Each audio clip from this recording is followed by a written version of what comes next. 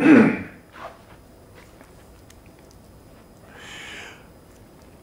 everybody, Dominic Esposito, your drill instructor. Welcome to the Drill Instructors Billiard Studio, and thank you for joining me tonight for the clinic. So, a couple of weeks ago, I got some requests, and I'm sorry I had to just kind of wait till tonight to deal with. I've been asked if I can please help with some partner drills, buddy drills.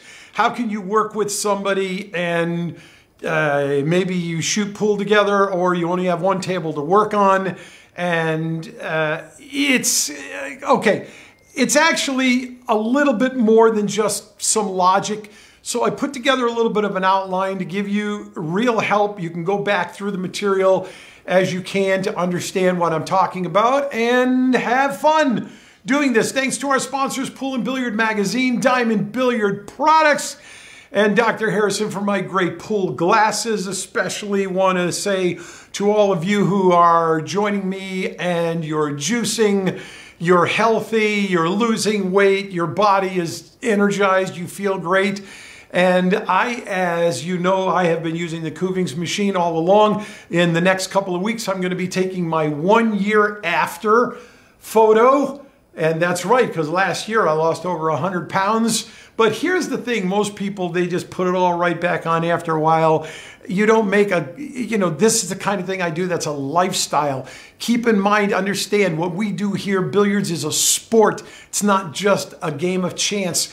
And you really need to treat it well. You need to treat you well so that you can actually handle the endurance, the duration, and everything that's necessary that gets put on us to join these events that are days long and sometimes waiting hours between matches. Then you're eating junk, you're drinking sugar. Do you realize there's like 11 teaspoons of sugar in just a single soda? Most people who drink 3 or more a day, over 30 tablespoons or teaspoons of sugar just like totally shuts down your immune system for the day. So look, I have kept it off. I feel fabulous. I just walked 18 holes on the golf course today. No, I don't ride in a cart. I walk it. But I do have a new sponsor that soon may be coming on board. I don't know if they're going to want me or not. They've got a product that I'm anxious to try. I'm excited about it. I'm going to pass on the news to you about it. But bottom line is, cold press juicing, it's a lifestyle. It's a lifestyle. Yes, I eat some regular food here and there as I go, but I don't eat the junk, and I keep it off, and I feel great. And my wife, Linda, is especially happy about it. So I'm going to be talking more about that as time goes by with all of you, because it's summertime, and it's time to just make sure you don't just get totally trashed, pigging out, and eating the wrong stuff, especially after this weekend. I'll bet there's a lot of you feel guilty about the barbecues. Okay, anyway. All right, so partners, buddies. Okay, so I'm going to be saying a lot of things tonight. You might want to take some notes, but as always, you're going to be able to go back through it. Look, when you want to do partner drills, you want to call them partner drills, training drills with your playing partners, team drills, partner drills, buddy drills, whatever you call them. There are 6 different things that you can do. 6 different things that work to build the work you're doing together to be more productive, building you into a better pool player. And I'm going to share these. First of all, the first thing you could do is alternate shooting. Now, I just happened to put a drill on the table. I was going to start warming up, and I didn't realize the time got away from me. So I'm going to start with this, but I'll show you a couple of others, okay? But alternate shots. So what happens here, think of yourself as working like a team. Alternate shots. You might decide you want to shoot all the solids first, or you want to just shoot this end of the table, then that end, then the middle. You just want to shoot any ball in any order in any pocket. Just don't miss and don't run into another ball. But what you can do is alternating with your partner. If that's how you're playing Scotch doubles, you could take any one of the drill instructor drills and do them with alternating shots. So this would be my first shot. And I'm going to take the one ball. Now, let's say you're a left-handed shooter. I'm right-handed, you're left-handed. So one of the things I might do and stuff like that is I might take this kind of drill and then go like this And now I'm going to put you in a position on this side of the table to take your left-handed side position from over here. And this makes the shot so much easier for you to work with if your partner is lefty and you're righty. If you're both lefty, one of the things that happens with partners is you're not paying attention to leaving each other on the best side of the table. So take any one of the drill instructor drills. And I advise any of you who are even open to the idea, would you like to have all of my drills and all of my intensive private classes? You can on Drill Instructor TV. So you can go right to the top of the Facebook page, do it later, go check out a sample of one of the classes I put up there. But I've got great stuff up there. All my drills, my DI drills, everything is up there. There's over 20-something hours worth of just, thousands of shots and drills that I put up there for you, because little by little, all this stuff is changing and it's going to be subscription based. And I want you to be first on board. Okay. Anyway. So my partner is going to do this, and he's going to shoot an alternate shot. Now, if you do mess up, one of the best things to do with alternate shooting is also put your partner in positions where they have to work a little harder because they might be coming in. So as an example, now your partner has to work with a bridge. And I'm, of course, working with Mr. Keller's Just a Pro bridge here, which is exceptional. So now I'm going to use this because I am going to put myself into a better position for my partner's shot. Next. There we go. Perfect. So you might use alternate shooting drills to both put your partner on the right side of the drill as well as put them on the wrong side and work with those types of scenarios. And you could go through any of the drill instructor drills and use them. So alternating shots, that's number one. Number two, you could do what I like to do when I'm working with friends. And by the way, I've got some amazing buddy drills up on DI TV that you can actually see me doing with my partner Bert and others. But when you're going to do simultaneous shooting, many times you're going to need to have landing markers. So here, for example, let's take one here where we put a piece of paper down here, and then we're going to go ahead and put another piece of paper down here. So here is just one example. Let's say I'm going to take this shot to the corner pocket, and now one of the things you might do is also make sure you're focused on shooting winning balls. So shooting the 9 ball and the 8 ball, or the 9 and the 10, depending on which game you're playing. And then, of course, if you're going to do simultaneous drills, you're also going to have more than one cue ball. You understand? Now, they don't have to be the same cue ball, but if you happen to have it. So here's a shot, we'll say in particular. We'll put this shot up, and now you have everything. So it's going to be important for you to use chalk. You got to use chalk when you're doing simultaneous shots, because then the both of you can mark exactly where you're starting from, mark your position balls that you're going to have up there. And there's a variety of ways you could do this, but use a little common sense, okay? A simultaneous drill is going to be where I'm going to be on the 8 ball and my partner is going to be on the 9 ball, and at the exact same time, so somebody's got to be in charge, and you're going to say together, you're going to go 1, 2, 3, release, and you shoot. If you miss, pick up the ball, get it out of the way, because your partner is trying to do their shot. So one of the things that goes wrong with simultaneous shots is you're not quick enough to pay attention to recognizing you're not the only one on the table anymore, and you're both trying to get this cue ball all the way around the table. So as an example, let's take these off the table for the moment, and now I'll go ahead and shoot this shot. And watch what we're trying to do. We're trying to land on this piece of paper. And we're just choosing this to start with. Now, if one of you has worked out the shot ahead of time, wonderful. If you haven't worked out the shot ahead of time, then only do the shot once to see what's going on before you put both people on the table. So, in this particular case, first things first, I'm going to use top and one tip inside. Then I'm going to shoot this. I'm going to shoot it with a 6 speed. Make the ball come around and find out, is that going to work?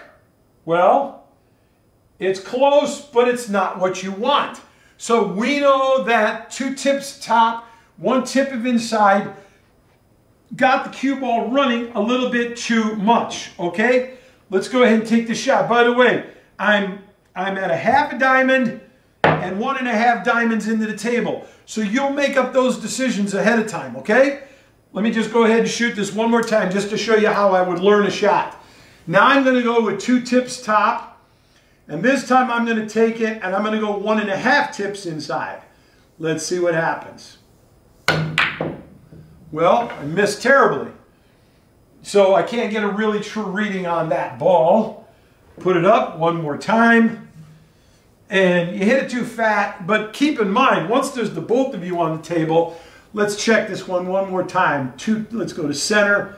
Now let's elevate 2 tips up, 1.5 tips outside. Here we go. And see how much I'm much higher on the rail this time? And hello, there you go. So now what I'm going to tell my partner, we're both going to do this together at the same time. We got the chalk marks marked. We've got the position marked. And you're teaching each other how to shoot shots that are going to come up in a game. And that's the kind of shots that you want to be working on. Shots that really, both of you have to have the ability to make those kinds of shots. In that particular case, it's 2 tips up, it's 1.5 tips inside, and I'm using a full 6-speed shot stroke.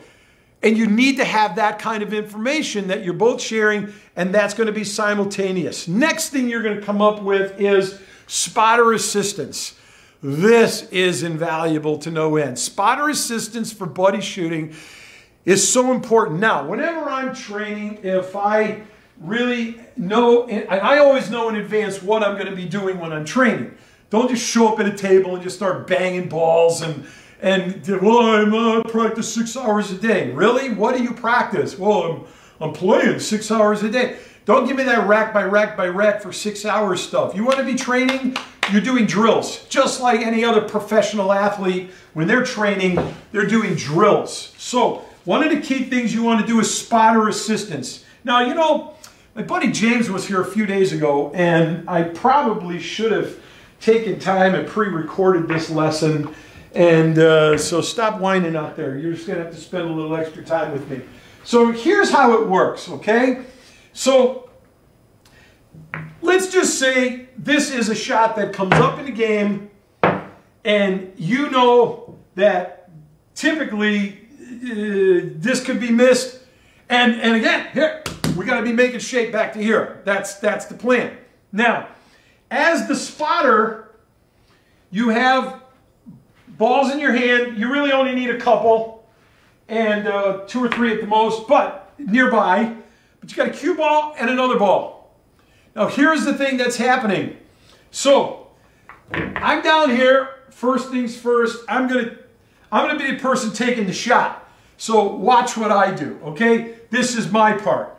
Okay, setting it up. Look at the shot. Get in position. Get ready.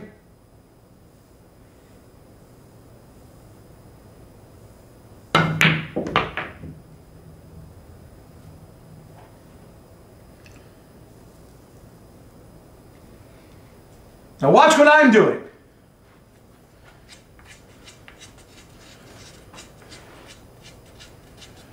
I'm going back into my whole pre-shot routine to get ready for the next shot. My spotter, with 2 other balls already, puts up the first one, puts up the second one, and just stands right there. The spotter is just repeating, setting the ball back up, and get this one, once it's landed, and once I go into chalking mode, then go ahead and pick that cue ball up and put it on the spot. So the spotter is just putting the balls back in order to allow the person who's doing the shooting to stay in their pre-shot routine mode, even though they're shooting the same shot over and over. Now, you can either have them shoot it 10 times on this side, then shoot it 10 times on that side, or alternate side by side 10 times each. And if the shot's missed, okay, watch what's going to happen. If the shot's missed,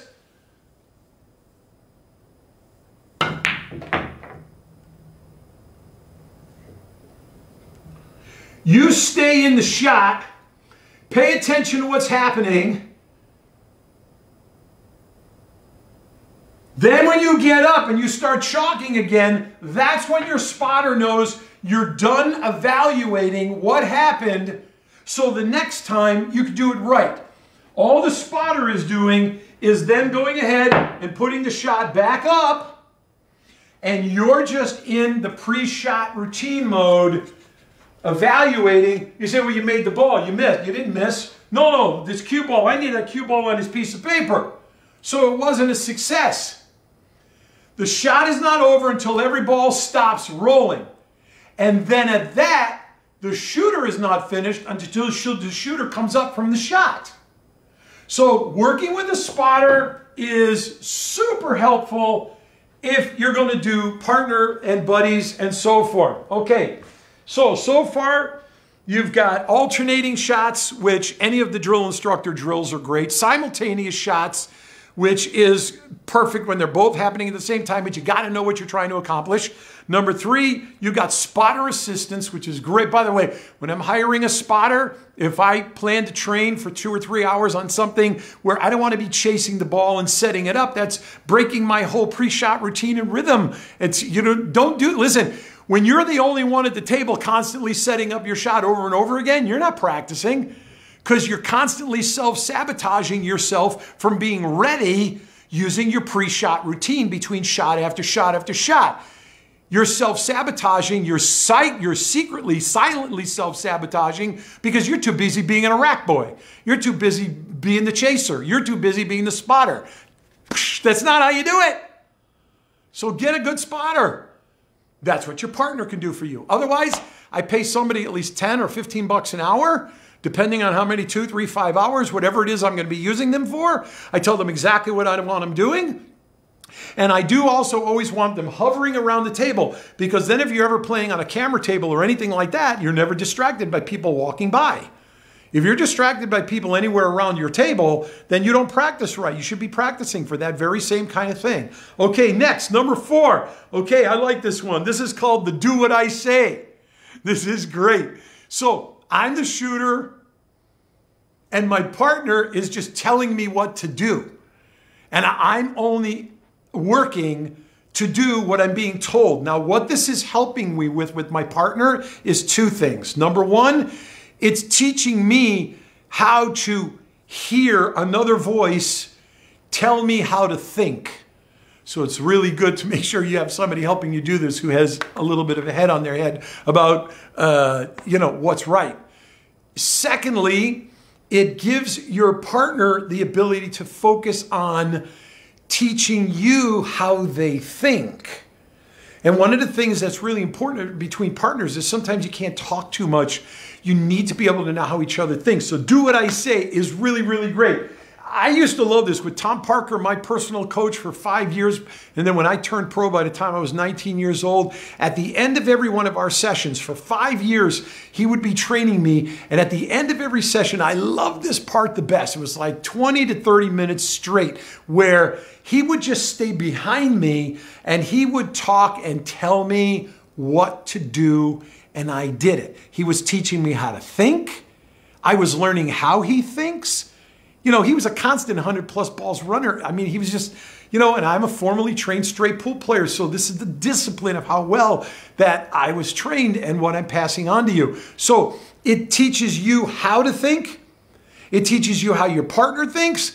And if you come up and say something, if your partner who's shooting is smarter than you, they can turn back to you and teach you, no, that's not a good idea, and here's why. And it teaches you how to think based on what they're doing. So that's a really good one. It's called Do What I Say. Okay, and I like that. Okay, so that would be, you know, in a scenario, okay, we've already got it set up here. Let's just go ahead and put this back up here. We got the shot, and we'll call the 6-ball here. And my coach says to me, okay, shoot the 10-ball, well, let's make it a little backwards. So if it's a rotation game, or and again, if it's not really a rotation game, it could be, you know, a 8-ball or whatever it is. But so if that might be the case, then put the 8-ball out and get realistic. And then your partner says, okay, shoot the 6-ball, go 2 cushions and come back out to the center in order to put the 8-ball in the side pocket. Okay, that's it. Now you know what to do. You get in position and you're down there on the shot. Your partner is hovering on the table. You're going to go ahead. You're going to take the shot. You're going to do that. You're going to do that. You're going to do that. You stay down in the shot until the ball stops rolling. And then you get up. And then your partner says, very good. Now shoot the 8-ball on the side and plan for a ghost ball on the cushion. Always the reason you dog winning balls is you don't make a position for a ghost ball afterwards. You need to be doing that. So make a position. So make a position for this ghost ball right here at 1.5 diamonds on the cushion. So you can go in there. You can get yourself set up. Take the shot. And now put yourself in a position where you leave that ball in a controlled position for what it is you're trying to do. But this is great. I love Do What I Say. That's great. That's a great training drill. Now, next is number 5, okay? Defined shots. Now these next 2, you're actually playing games with your partner. You're playing games. And depending on who I'm working with, sometimes when I'm training them, I will do this, okay? It's defined shots. So we're playing a game. My role is to constantly safe you. Or my role is to miss and make the cue ball and the ball you're supposed to be shooting at far apart. My role is to mess up your cluster or your pattern or whatever the case may be. My role is to scratch and give you ball in hand. My role is to constantly do something throughout the whole game where I'm provoking you with that particular thing all the time. So, for example, and I know you understand what I'm saying, okay? Let's say we're playing a rotation game, and this is the way the table's set up. Let's go ahead and we'll put the 9 or the 10 ball out there, and I'll just show you one quick example. Where are they? Here they are, the 9 and the 10. Okay, so here, most of you don't play 10 ball. I'll just put it this way, okay? So now I'm on the 1 ball, okay? I'm on the 1 ball. And there it is, it's dead in the side. But what I'm supposed to do is I'm supposed to constantly antagonize you to come to the table with hard opening shots. So I pull something like this.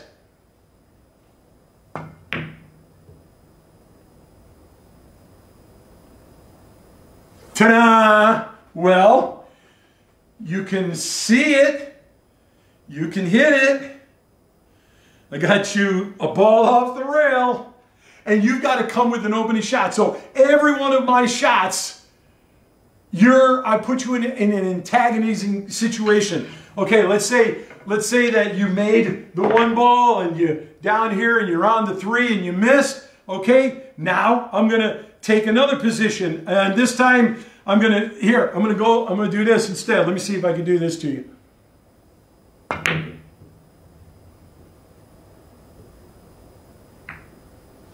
Almost.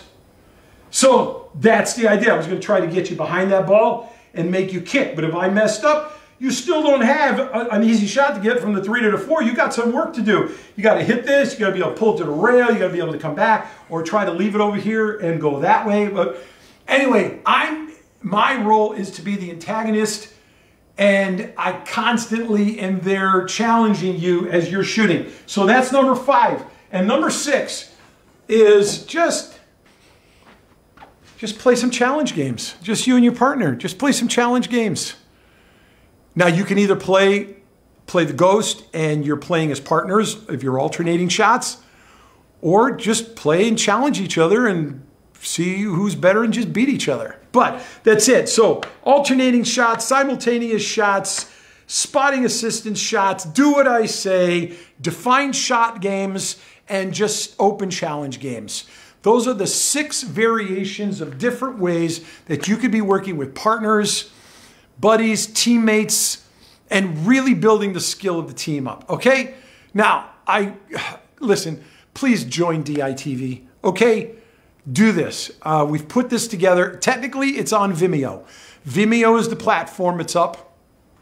It's got all the volumes of the drill instructors' drills. It's all the DVDs. It's got a whole series of classes where I'm teaching in detail with graphics and some real technical explanations, where right now I don't go into that kind of detail, which I do on the programs. Okay, please go to DITV, check it out right here on the Facebook page. You can go up at the top where it's pinned. You can just check out the one class I gave you up there as a sample. You know, we're using multiple cameras, overheads. We're doing really good stuff, and I can't encourage you enough. Okay, so thank you. Buddy drills, partner drills. I know I've never really covered this before.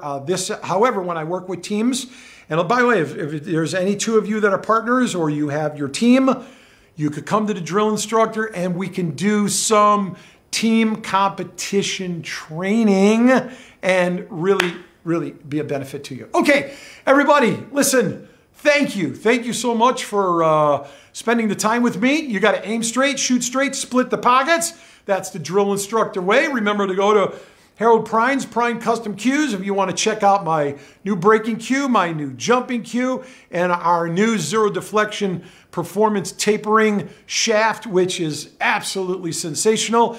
And Harold Prine and I, you've met Harold before, we're partners and we've designed these things together. He builds them right here in America, which is the best part of it all. And I'm right here also with you to work and train. All right, I love you guys. God bless you. Mwah. See you next week.